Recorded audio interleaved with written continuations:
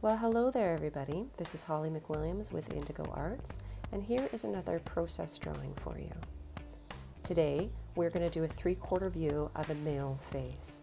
I am using a charcoal pencil, and you can see to begin this drawing, I tend to always start off with some sort of very general basic shape. This gives me the height of where the face is going to go on the page, the width of the face, the very general placement of where the eyes are going to go, and basically helps me just map things out. At this stage, you can see that, things don't tend to look really awesome. So a lot of people don't get a lot of instant gratification right away while doing this stage and tend to skip it. But in my opinion, this is the most important thing to make sure that you're doing when you're working with drawing or even painting. So once I have my basic shapes sort of mapped in, I'll spend a lot of time and energy in around the eye area and how that eye area relates to the nose. So I want to have the proper height and width of the eyes, the proper spacing between the eyes, and once I have that a little bit more set, then I'll go down and start to form out where the nose is going to be. You can see that things are very sort of light pressured to start to map in this, and then once I get a little bit more secure with the placement of where things are going to go, I'll press a little harder on the pencil. And that's going to basically set things in stone, because if you've ever tried to erase charcoal pencil, it just doesn't really work.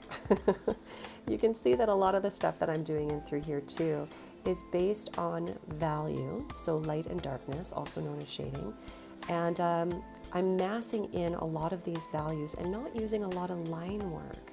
So a lot of the shadow in and around the eye cavity goes right into the eyeball or the iris. And it works out really well. And once I have the spacing between the eyes and the eyes set and start to form out the nose, then and only then will I start to address where the lips are going to go. Chiseling out angles of the face with big broad lines is really important as well. I'm a big fan of this in my work too, because I tend to like to use a lot of vignettes, which means that I don't do the drawing solid towards the edge of the page. I like to have some scribbly lines showing through, but the scribbly lines aren't messy because they all tend to go into the same sort of direction. And being right-handed, I'm quite comfortable with using thinking about a clock, maybe a 1:30 to 6:30 angle, or the opposite, I'll go from like a 10:30 to maybe a 3:30 angle. And that just tends to work for me being right-handed. So once I have the eyes and the nose placed and I'm feeling really good and I start to get some darker values in there and setting things in stone, then I'll start to form out where the lips are going to go. I'm constantly making vertical lines up towards the eyes and up towards the nose from the lips to make sure that I have the proper placement below these features.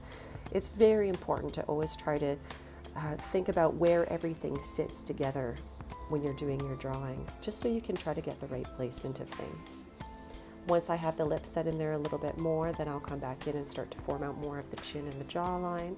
And all of this, as I said, is defined by different pressures of the charcoal pencil, which is giving me different types of values. So I hope you enjoyed this little drawing. As I'm just finishing up and through the neck in here, this was a quick sketch. I think it maybe took me about 25 minutes. And here you go, a 3/4 view of a male face. Thank you for joining me.